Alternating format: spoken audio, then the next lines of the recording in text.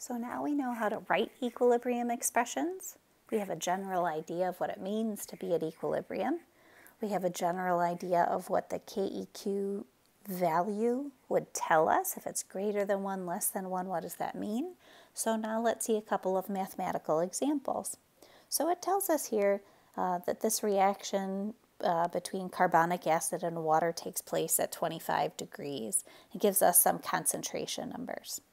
One thing that I wanted to mention, if a reaction takes place at 25 degrees, you might see this in some practice problems where they give you a temperature.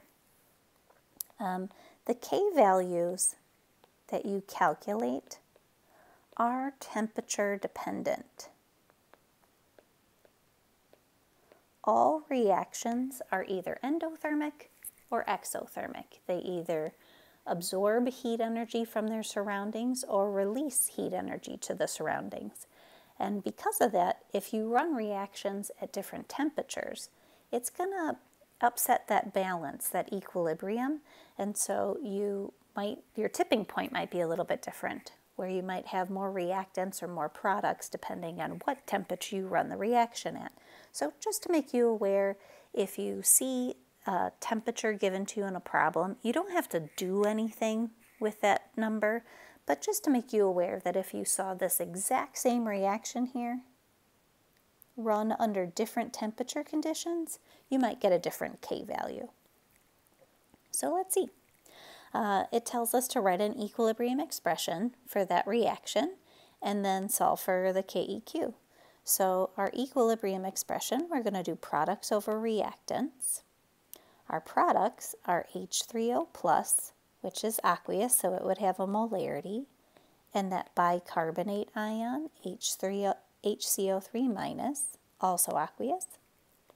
We'd put that over our reactants, H2CO3, but I'm not going to include water since water's a liquid and it can't have a molarity. In this balanced equation, all the coefficients are just imaginary ones, right? 1, 1, 1, 1. And so we don't have any exponents in this equilibrium expression. We would go and just substitute in the numbers that it gives us here. So it tells us that the H3O plus concentration is 1.19 times 10 to the negative 4th. And I'm going to leave off the units of molarity. Since equilibrium expressions don't have units, they're just numbers. They just, depending on if it's greater than 1 or less than 1, it'll tell you if it's reactants or products favored. And so you don't have to worry about the units there. Our HCO3 minus is also 1.19 times 10 to the negative 4th.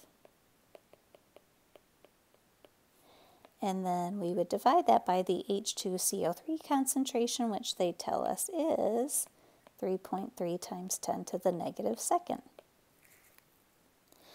If you go to plug that into your calculator, you should get 4.3 times 10 to the negative 7th.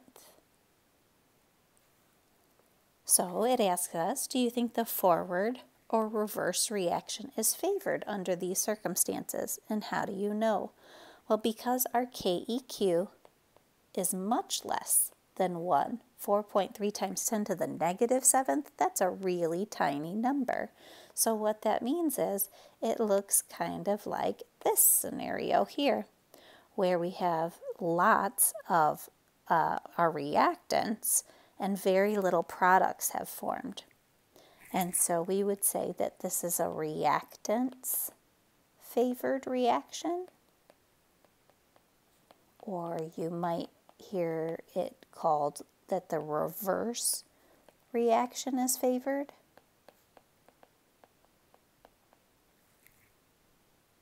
And if you think about it from that dueling beakers demo perspective, it's saying that you have lots of reactants, very little product once equilibrium has been established.